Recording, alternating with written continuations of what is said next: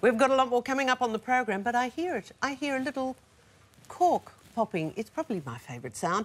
It's a bit of a staple drink, as we know, for any celebration. Take a look. I'd like to stay and taste my first champagne. Yes? No. Can I get a bottle of chilled Bollinger Condamné? Lazing around, guzzling Dom Perignon on my expense account. Cheers. Cheers. Anything fast! Ah! Can we get another round of champagne? You are fun in Abu Dhabi.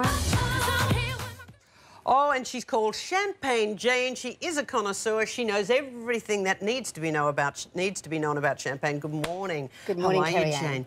Lovely to be here. Everybody loves champagne, and as we've seen there, it's always been the drink of celebration. Why? Well, the tradition with champagne is it's always been associated with the coronation of kings. Aha. So Are they the only ones who could ever afford it? Certainly in the olden days, yes, absolutely. OK, it's got bubbles, but how did somebody figure out wine could produce bubbles? When and who invented it? Well, the story goes that it's actually Dom Perignon that invented the bubbles, and he called out to his brothers, the monks. He was the monk that was down in Champagne. He was sent to Champagne in 1668. And the story goes that he claimed, "Come, brothers, I'm drinking stars." That's not actually the truth. The truth of the matter is that it was the English that invented champagne. Now, that'll provoke a lot of comment, I'm sure. But in fact, champagne was a still red wine. And it's produced in the region Champagne, Campania, the Latin word meaning low, flat farm country. And the wine was first used by the Bishop of Saint-Remy for the baptism of Clovis, King of the Franks, in 496. So that was when it was first mentioned in the history books. But of course, in those days, it was a thin, still red wine. OK. What happened next is over the next few centuries, with all the kings that were crowned in Reims, the champagne became well known amongst the monarchy and also amongst, obviously, the European powers. And then the English used to import their wines. All the wines were in barrels in those days. They'd import their wine into the UK, and then they'd actually add sugar and molasses in their own cellars to make it drink brisk and sparkling. OK, why do we have this shaped bottle compared to a wine bottle, and it also underneath... That's the punt. The punt, as they call it. OK, and what is the purpose of a punt? Well, the punt is actually to make the glass stronger.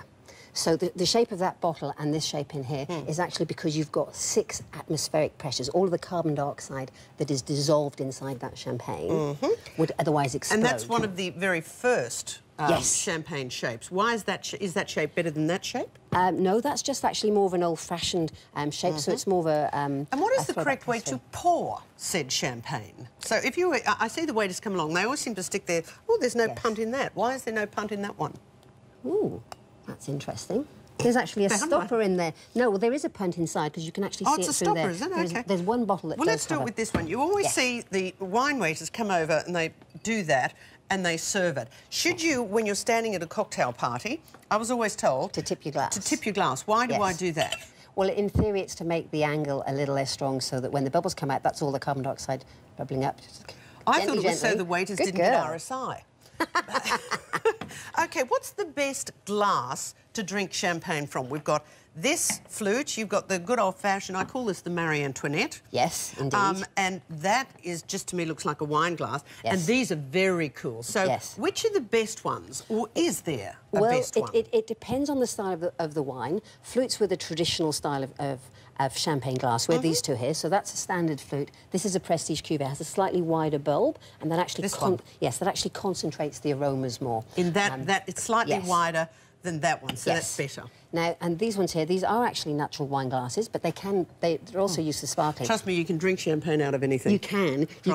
And the fabulous coupe here, that was supposedly modelled on the bust of Madame de Pompadour. And one of the myths, do you get more inebriated by drinking champagne out of a straw?